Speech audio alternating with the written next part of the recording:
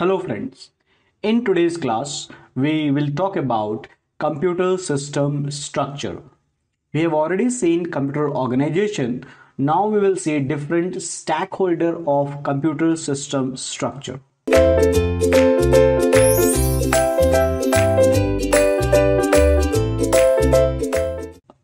Welcome here, and we are talking about here computer system structure. Okay, so what we have seen just before this lecture was this hardware part. So we have seen this hardware part, and we have seen that there are major parts here. In this case is the CPU part, and then there is a memory part, and then there is an input output, and then there is an interconnection bus. Okay, so here there are four different stakeholder, okay, four different stakeholder of this computer system.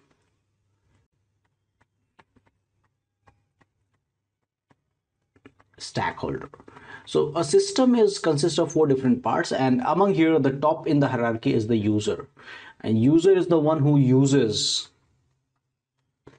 the computer for different purpose.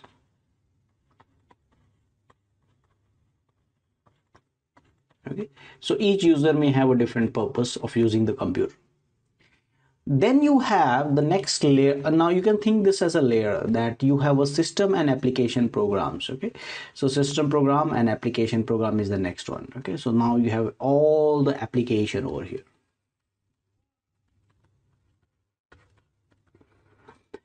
Here comes the operating system. The third layer is operating system. Operating system.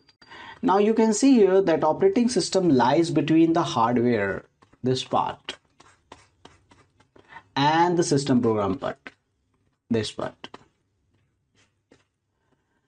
So immediately we are going to define that operating system, but you can think of it that operating system acts as intermediary between programs, and programs is of two category programs, and that category is your system, or it can be an application program.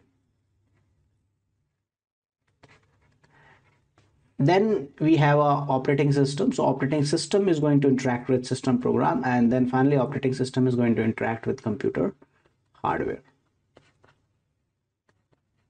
So that can give you a very let's say small definition of this computer system architecture. Now, the computer system is structured divided into the four different components. There is a hardware, provide basic computing resource.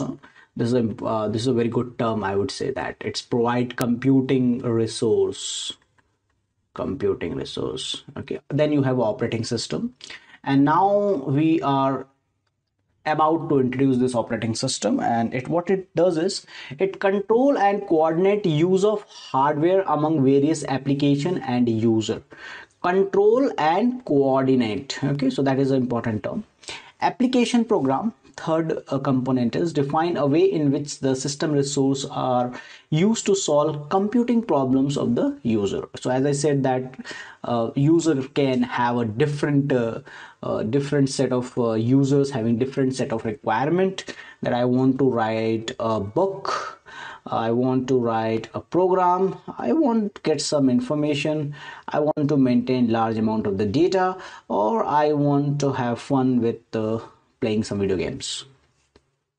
Okay, so that is your the different categories of application program can be. Users, the last one is the user, the top one is the user, sorry, I was about to say loser, sorry.